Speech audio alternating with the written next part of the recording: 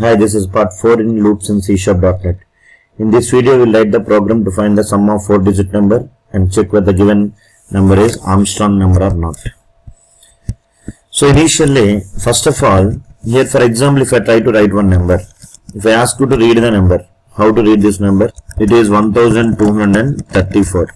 So here 4 is in units place, 3 is in tens place, 2 is in hundreds place, 1 is in thousands place. Is it clear? Generally, whenever we do any mathematical operations, we will generally start from units place. For example, if I write 12 plus 3, the answer is 15. Means we added 3 to 2, units place number. So, if I ask you to write a program to find the sum of 4-digit number, generally, first of all, we have to catch the units place number. 4 plus, 3 plus, 2 plus, 1. If you think in this manner only, we can write what? Logic clearly. So, we already know the difference between by and what? Modulus. By will gives us quotient and modulus will gives us what? Remainder. Any number modulus 10 will gives us what? Remainder. That is units place number. Any number modulus 10, it will gives us units place number. Is it clear? Any number by 10. So here these two will play the major role. One is number modulus 10, other one is number by 10. Number modulus 10 is used to identify the units place number. Number by 10 is used to remove the identified number. If you want to remove the identified number, you use by operator. If you want to identify the units place number, use modulus operator. Why 10 means generally this decimal number system represented with what? 10. That is why we are dividing by 10. So here let us write one program. So initially I will declare one variable for number. Int number is equals to 1234. And now as I want to display the sum of the numbers, 4-digit numbers, I have declared one more variable to find the sum. Initially sum is 0. As I need to find the sum of individual digits of the given 4-digit number, so I have to rotate the loop for 4 times. So initially I is equals to 1, I less than equals to 4, I plus plus. So bracket open, bracket close. Right here, initially I want to declare one more variable for number. So int r is equals to 0, and here I want to find the remainder. So any number modulus 10 will give us the units place digit. So 1234 modulus 10 will give us 4. If you want to identify the units place number, use number modulus 10. If you want to remove the identified number, use number by 10. These two logic is very important to do different types of programs. For example, if I want to find the sum of 4-digit numbers, or if I want to find the sum of first number and last number, or if you want to find the sum of middle digits, or if you want to find the sum of the squares of the digits of the given 4-digit number, or if you want to find the sum of the cubes of the digits of the given 4-digit number, or if you want to reverse the given 4-digit number. All these programs, these two logic is very important. Number modulus 10 and number by 10. So whenever you find the remainder, here I will add that remainder to what? R. Sum is equals to sum plus R. Now I want to finally display the sum. Console.writeLine of, here I will write the sum. So here let us see how the program is executing. Initially I have taken one variable for number and one for R, remainder, one for sum, and this is I. Is it clear? So here I have taken number, this is number, and this is R, and this is sum, and this is I. So initially number is here 1234. Sum is, R is initially 0, remainder is initially 0, and sum is initially 0, and I is initially 1. Right, so here int I is equals to 1 means what? First time we are rotating the loop to get the units place number. So number modulus 10. Number modulus 10 means here 1234 modulus 10. So here you will get the remainder. Remainder is how much? 4. So here R is how much? 4. Right. So you got the units place number. Now sum is initially 0. 0 plus 4 is how much? 4. So here sum is how much? 4. Right. So number is equals number by 10. Number by 10 means 1234 by 10 is 123. So here number is 123. Right. Now again rotate the loop. So I is 2 means what? Second time we are rotating the loop to get the units place number. The units place number is 3 here. So now 123 modulus 10. Here you say 123 modulus 10 means the remainder is what? 3. So R is how much? 3. Right. So sum is 4. 4 plus 3 is 7. So sum is 7. Right. And number is equal to number by 10. Number is 123. 123 by 10 is 12. By will gives us the quotient. So here the number is 12. Now I is how much? 3. Means what? Third time we are rotating the loop to get the units place number. That is 2. So number is 12. So here 12 modulus 10. So here you can see the remainder is what? 2. So here R is how much? 2. Right. Now sum is 7. 7 plus 2 is 9. Right. Now number is 12. 12 by 10 is 1. So here the number is 1. Right. Now I is how much? 4. Means what? Fourth time we are rotating the loop to get the units place number. That is 1. So here you can see here 1 modulus 10. 1 modulus 10. Remainder is 1. If the numerator is less than denominator, quotient is 0. Remainder is numerator. So here R is how much? 1. And the sum is how much? 9. 9 plus 1. Sum is 10. Is it clear? Number is 1. 1 by 10. That is what? 0. So number is 0. And I is how much? 5. Means fifth time we are trying to rotate the loop. So 5 less than equals to 4. Condition is what? False. Come outside and print the sum. I hope you understood. Let us execute the same program. So here you can see. So here I will try to execute the program. Press F5. So here you see the sum of the 4-digit number is 10. I hope you understood. Now I want to write a program to find the sum of the squares of the digits. So here what I will do, I will declare one more variable.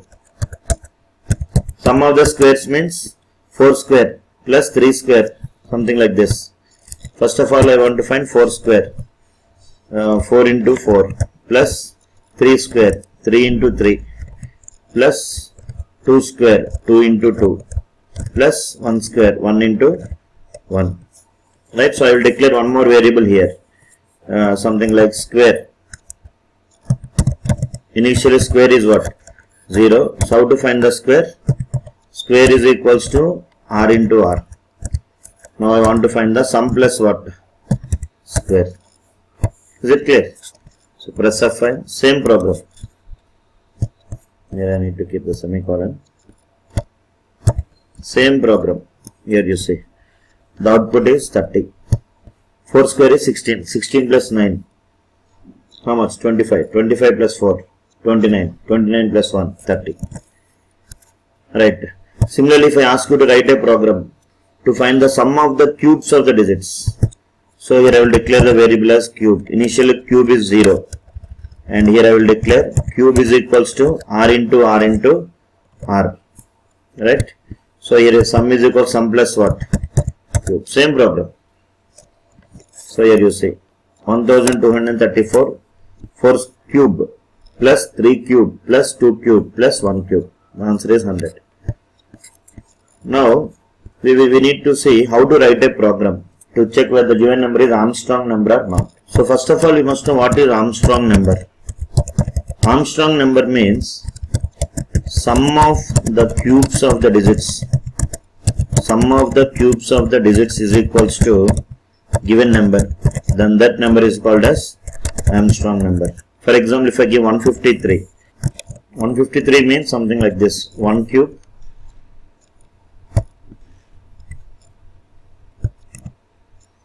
plus 5 cube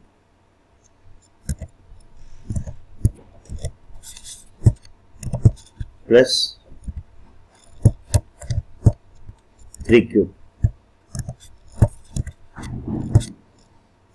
So here what is 1 cube? 1 cube is 1 plus 5 cube is 125 plus 3 cube is 27. So what is the sum of the cubes of the digits? 153. If the given number is equals to sum of the cubes of the digits, then that number is called as Armstrong number. Is it clear? So let us see, we will write the program for that. So here initially I will declare one variable for number like 153.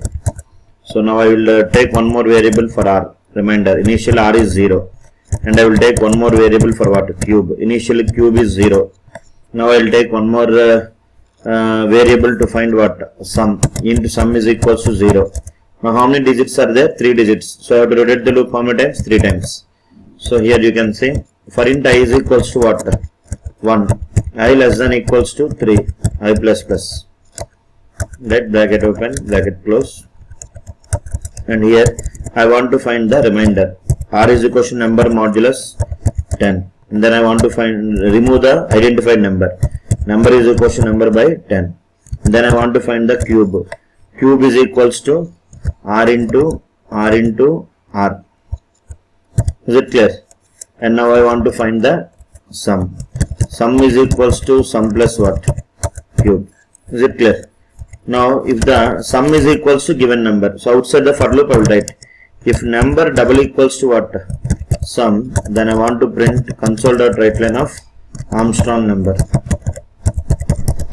Else I want to print not an Armstrong number. Not Armstrong number. So now, so let us say how to execute the program. So initially I will declare one variable for number and for R and for cube, and this is sum and this is I. So this is your number, this is your R, remainder, and the cube is R into R into R, this is sum and this is I. So initially number is 153 and initial R is 0 and initially cube is 0 and initially sum is 0, initial I is 1.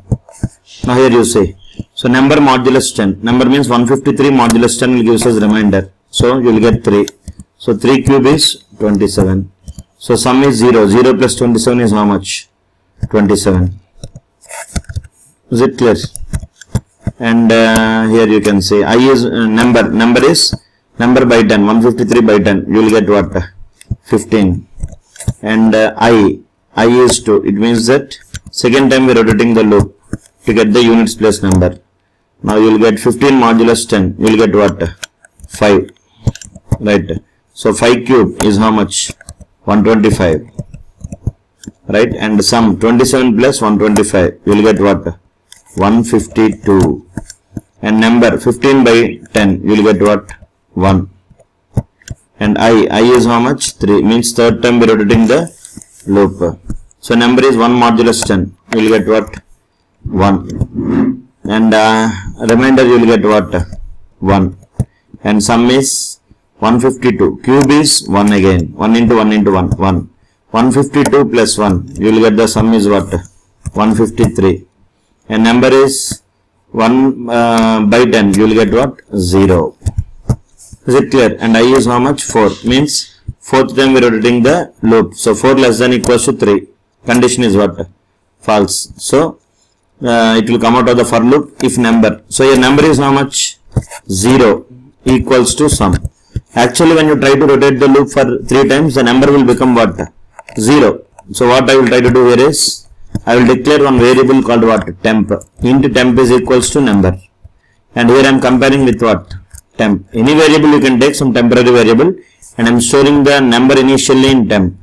If temp is equals to sum, then you can print that one as Armstrong number.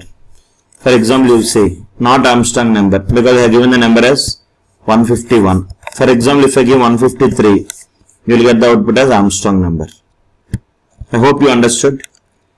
For more videos, you can subscribe to my YouTube channel as well as Facebook group. In the next video, we will discuss about some other examples. Thank you. Have a nice day.